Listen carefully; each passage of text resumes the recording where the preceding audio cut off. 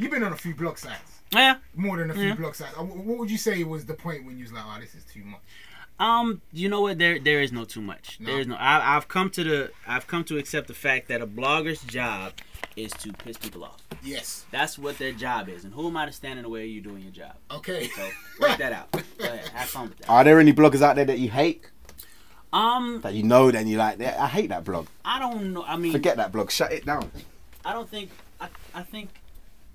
Media Takeout has ever had anything nice to say about me. Really? What's wrong with those guys? I don't think they've ever had anything nice to say about me. They're still convinced that I'm gay. I don't know where this stuff comes from. But I mean, it is what it is. Like I said, they doing their job, and I'm not gonna stand in the way of them doing their job. I'm gonna continue doing the great things that I'm doing to give them more things to hate on. So there we go. You were one of the first US R&B artists to kind of embrace the Euro sound. Yes, the Euro dance sound.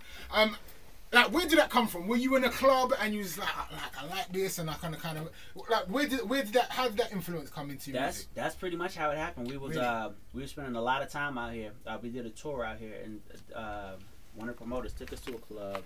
I do not remember the name of the club. I don't know what part of the city it was in, but it was a club about the size of this room.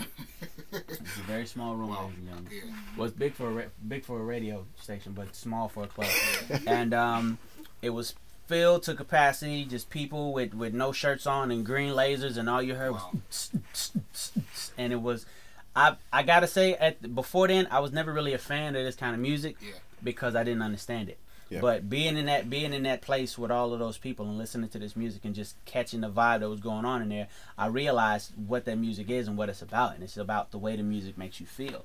And that's my whole MO. You know, I try to make music that's gonna make you feel something. And that music, to the point where it ain't even about what's being said on top of the music. It's just about the record and what the record is making you feel.